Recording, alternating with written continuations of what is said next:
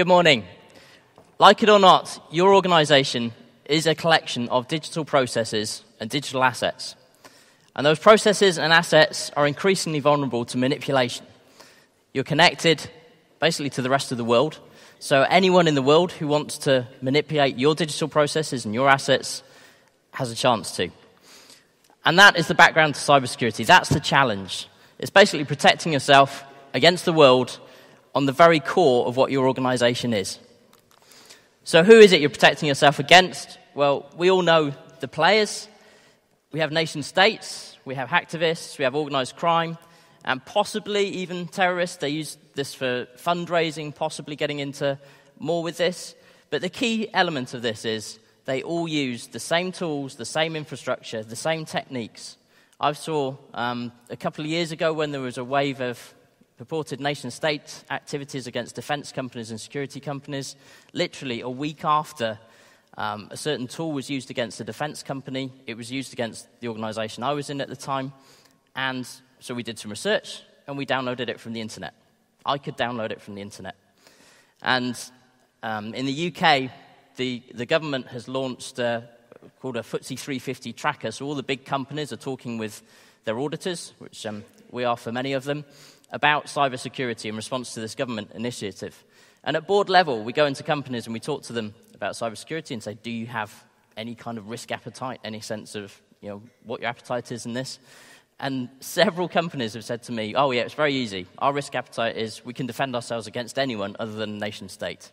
So I'm like, well, yeah, the world's moved on. That was okay for physical threats.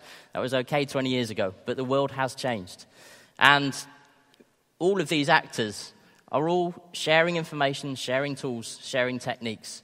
And so for an organization, it really is protecting yourself against the world.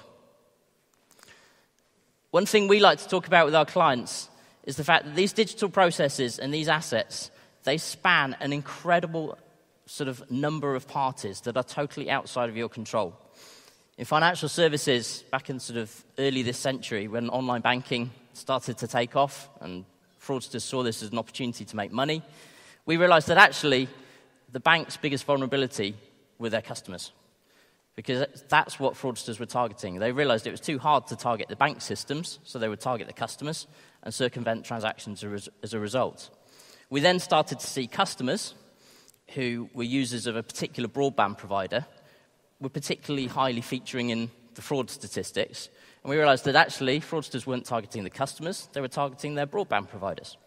So as a bank trying to protect your transactions, the number of steps you had to start considering and the number of parties that you had to start looking at that were totally outside of your control started to become phenomenal. And that's the feature of the age we live in today. It's no longer about just protecting your systems. That's important.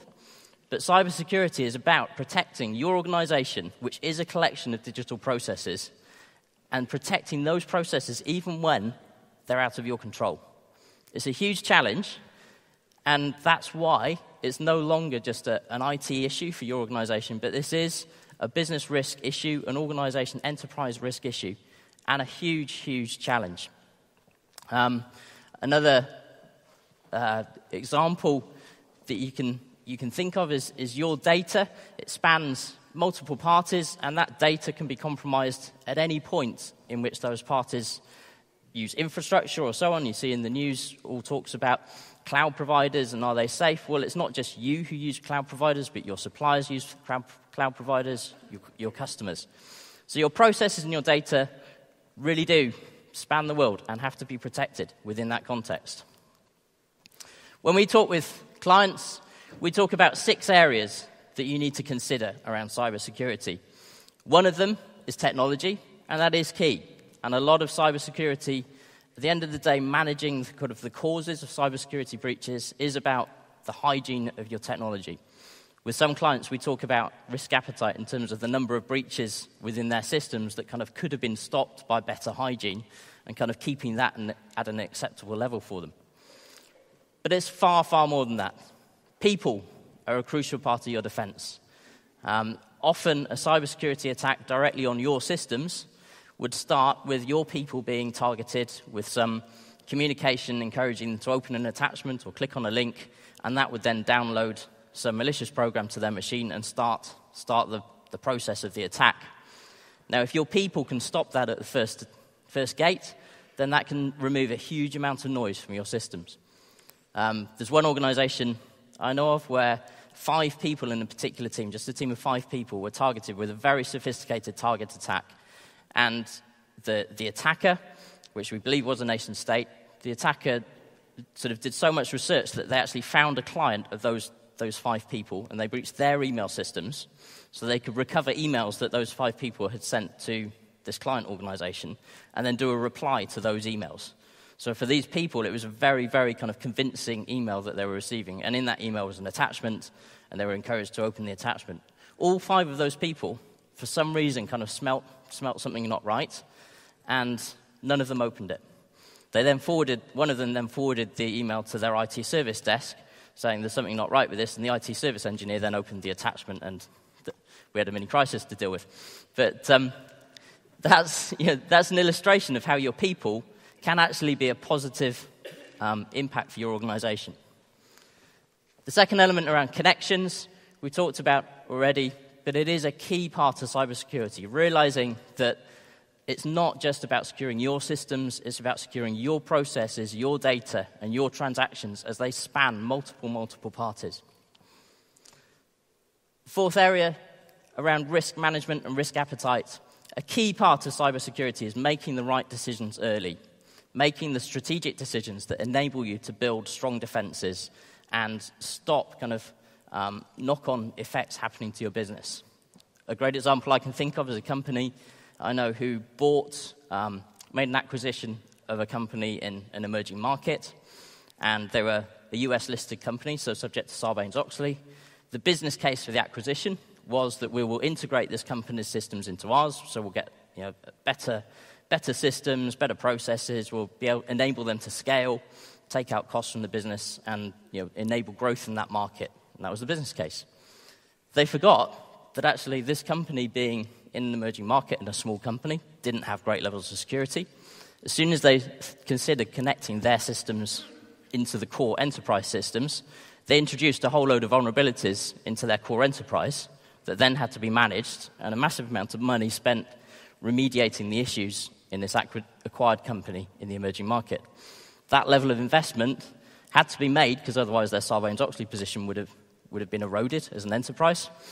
And so actually it killed the business case. And they ended up not being able to integrate that organization and ended up selling it, divesting it at a loss. So it gives an example of how these issues really can undermine your strategic plays, your strategic decisions, and need to be factored in right early on. You can't secure everything we talk about. You need to understand what is important to your organization. I see a number of organizations we go into, and you talk to them, and they kind of read the press, and they sort of say, well, intellectual property, we don't really do much research and development, or if we do, it's patented, and so we publish it basically as part of the patent process. So how can we don't really see this as an issue for us. But then helping them understand what actually might be at risk, whether it's personal data of not necessarily their customers, but their customers' customers, which they store, or it might be business information, acquisition information, merger information, campaigns, marketing campaigns. I've had some great conversations with the entertainment and media sector, just sort of helping them realize that actually if a client of theirs is going to launch a new product or launch a new campaign, then the first people that know about it are the advertisers and the marketing agencies. So actually they could be a target, not for them, but for their clients. And so understanding what is it that you hold, or what is it that you do that could be a target to someone. And that's a difficult question because that someone really could be anyone. And then the final point is, we call it crisis. I'm not sure I so like that term because the whole thing is you want to stop things becoming crises. Incidents will happen. There is no way in cybersecurity that you can stop incidents happening. So a big part of your cybersecurity defenses has to be having the monitoring and detection capability to know when incidents are starting to happen, to have an incident response process that can act quickly, nip things in the bud, contain them, and stop them having broader impact, and then having a recovery scenario capability to be able to recover if they do have that big impact. But that all has to be run at a kind of business level. One thing we see increasingly with clients is you see incidents that when they started, they looked like a small tech IT issue, which was being managed by desktop support. And actually, with hindsight, that little IT issue needed the CEO of the organization or the chair of the organization to make a drastic decision to stop that developing. But that connection wasn't there. So it's another big challenge of cybersecurity is connecting your board-level decisions to this frontline operational activity. So that's a quick canter through cybersecurity, what it means, and the sort of the facets of a strong approach. I think I'll hand over to the next speaker, David.